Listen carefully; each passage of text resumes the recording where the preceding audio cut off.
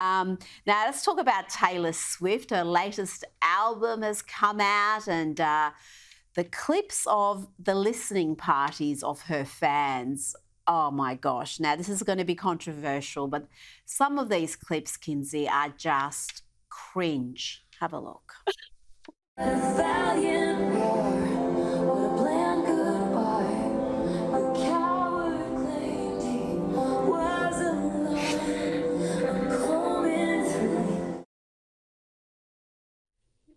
There are so many others like that, even people, older adults, having absolute meltdowns, emoting wildly, Kinsey, listening to this album. It's like a cult, a cringe cult.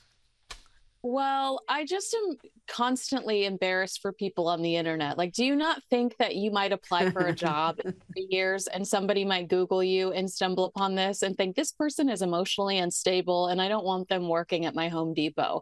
I do think she's getting a lot of hate over this album.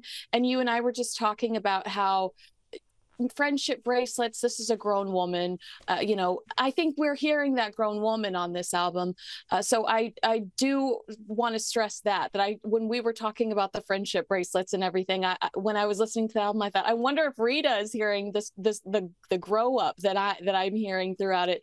And analytics matter, and 2.61 million units were sold in the US alone in the week ending in April 25th. So whether the Swifties are crazy or not, it's sending Taylor all the way to the bank. Oh, absolutely. And one of the songs on the album is called Thank You, Amy. Supposed to be a diss track aimed at Kim Kardashian, with the lyrics referring to a bronze spray tan statue and also this. And one day your kid comes home singing a song that only us two is going to know is about you. What do you make of this? Is this aimed at Kim Kardashian, or are people, is there another Kim in her life that she hates? Because I would be surprised if she's still worried about this so many years later. You would have thought it would be a very minor issue in her life that doesn't really warrant a song being devoted to it. Well, there are over 31 songs, or there's over 30 songs here, I think. So I do think that this is kind of a vault and a purge, and her releasing things that she doesn't want to address ever again. I do think Kim Kardashian's nasty and mean. We saw the way she teased the Princess of Wales during the Where is Kate drama. Kim Kardashian posted all of her latex photos and said, "On my way to find Kate." So I do think she's a nasty girl. And if Taylor Swift wants to take it to her, God bless. I'm all about that life.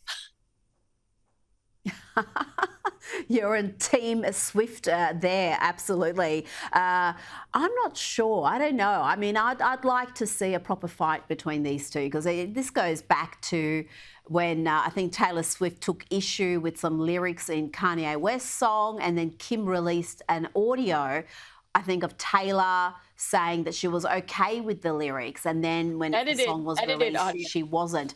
Am I remembering that right? Because your knowledge on this stuff is much better than mine. Yeah, it turned out to be edited. So that's what was so upsetting to Taylor, is that Kim Kardashian had edited it to make it look like it was clean cut. Yes, you can use these lyrics, because they were really vulgar about her, remember? They were about fornicating, Kanye and Taylor. And so that is why she was so upset. But also don't forget, Rita, that Meghan hand wrote Taylor a letter begging her to be on the Archetypes podcast, and Taylor sent her representatives to tell her she was too busy. So we love Taylor. I'm on the fence with Taylor. I don't dislike her. I don't love her. To me, yeah. I don't. I marvel at the fans and their meltdowns. That's far more entertaining for me.